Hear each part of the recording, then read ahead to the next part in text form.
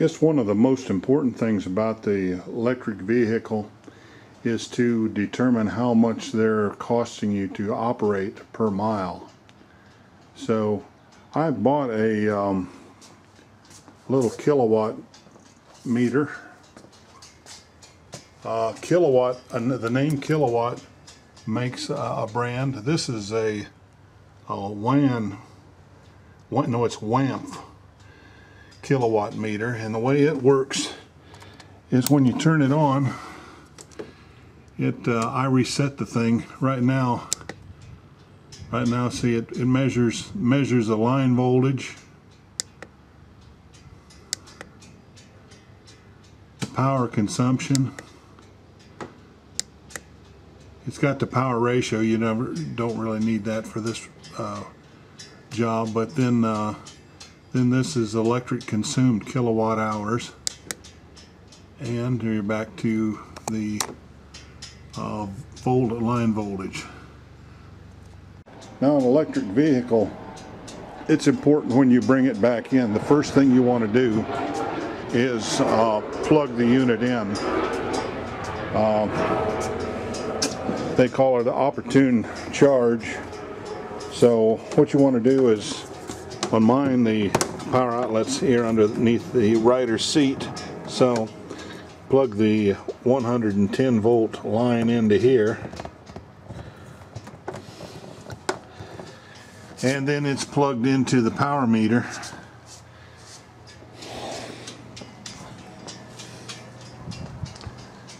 So I have mine on a strip just for convenience of turning it on and off. So I had reset the power meter here to 0. When you turn it on, it will start measuring the kilowatts consumed. As you see there, I've got it on the kilowatts consumed, and it's running up here. Now, if you step through the different modes it has available, its line voltage is 122 volts.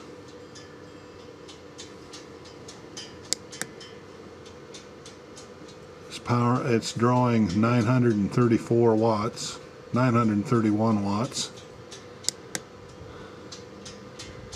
And this is power consumption. Now, on this meter here, you can press the menu button and set up the number of cents that your kilowatt costs. Well, here on where we're at, American Electric Power charges me 12 cents a kilowatt on the average, depending on the consumption. So I've got this set up for 12 cents per kilowatt. So as I charge the battery, this will tell me the number of cents of electricity that it takes to charge the unit. Of course, the next step, this is showing me the consumption. See, I've had it on now for a little over a minute. See, it's already consumed two 1/100ths of a kilowatt. So when I plug this in, generally after a 9 or 10 mile run, it will take about 2 hours for it to charge if I run it down to around 20% charge. And as you can see, the charge light indicator is red. Now, on a gym car with the Zevan charger, it'll start out at if your charge is less than 80%, it'll come on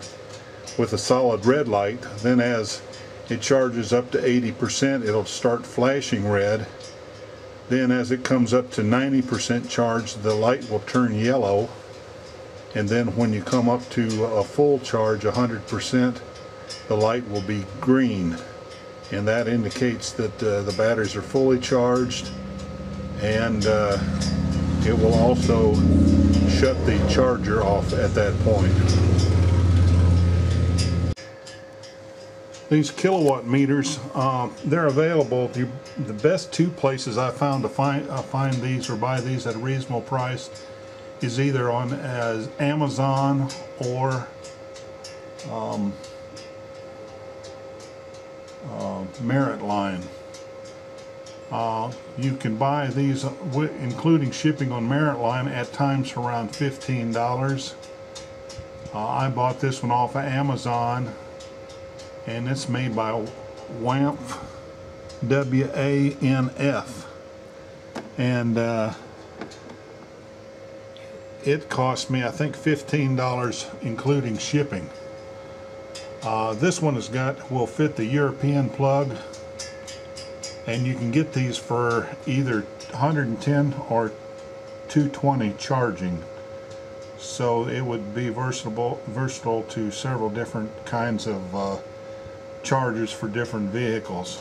I found though that this works good. It accumulates the kilowatt hours and shows you that, and also tells you the cost of the charge. So the thing that's good about these is that, see, with me plugging the charger into the meter, you're actually getting the total cost of the electricity that is running running the car, because this includes the loss, any loss that your charger would have, and any loss that your batteries would have when you take it out for a drive. So basically, I've taken it out for a drive and put, say 10 miles on there.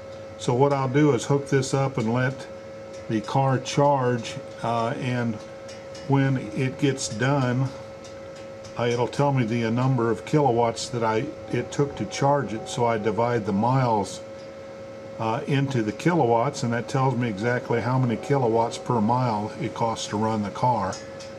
Plus, since this calculates the number of cents of electricity that it uses, I can also convert it directly by dividing the miles into the number of cents on the meter there, and that will give me the direct pennies per mile cost of electricity to drive the car. So what I'm going to do is let the car charge for the next couple of hours, and we'll take a couple readings as it goes so that you can see how the meter works and how the charging system on the car is reflected on here. Well, it's been about an hour and a half, and the chargers brought the batteries up to they're 90% because the light is yellow. And let's look over here and see what kind of progress we're getting on the kilowatt meter. There we go. Alright, so this meter displays the whole kilowatts and then the fraction of kilowatts. So it's charged 1.4069 kilowatt hours.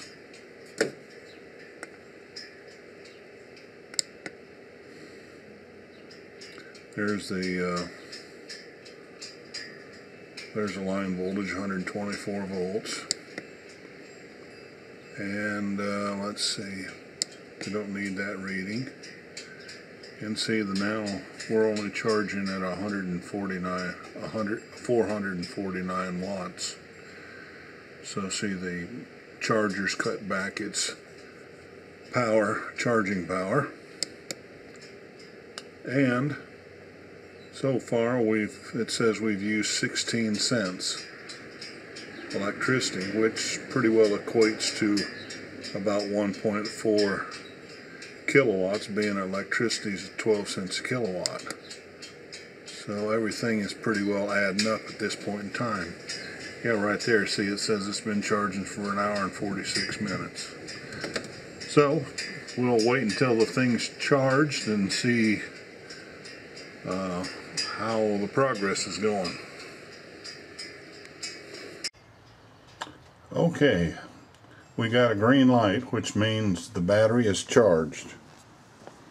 So if we go over here to the meter, watt meter, and it says that we've put 1.72 kilowatts into the kilowatt hours into the battery. See, the voltage is back up to 125, so we're not loading it any longer. And The battery charger's got a idling power draw of 3.1 watts. It costs 20 cents to charge the battery this time, which of course agrees with 1.72 kilowatts at 20 cents a kilowatt hour. So this time I drove approximately 7 miles. So if you divide 7 miles into 20 cents, you're talking right a little under 3 cents a mile. I probably would get a little bit better mileage because the battery was cold when I last charged it. So whenever you charge a lead acid battery when it's cold, the battery doesn't take up as much charge, therefore it doesn't deliver as much charge per unit of usage, I guess. So typically these cars will get between, I'd say, 3 and 6 or 7 miles to a kilowatt, just depending on the temperature of the batteries. So, you know, on a 40 or 50 degree day, why, you're going to be down in the probably 3 or 4 miles to a kilowatt, and then on a 80 degree day, the batteries will provide more like 5 or 6 miles to a kilowatt hour. So that's very favorable. I think the General Motors Volt gets around about 3 miles to a kilowatt hour, and the Toyota Leaf is about in that ballpark. So when these cars were checked by, I think there was Consumer Report, anyway, they said they get about 5 miles to a kilowatt hour, and that pretty well agrees with my figure. So I've probably given you more data here than you really want, but this is sort of what you can expect. I think it's sort of fun to keep track of how much the car uses, and so when you figure in the low maintenance cost, there's virtually the only real maintenance that you do to the car is water the batteries, and the major cost would be to replace the batteries, and that is the major cost. The rest of it, maintenance and providing the electricity for the car, is a minor cost for the car. So that's the way it is.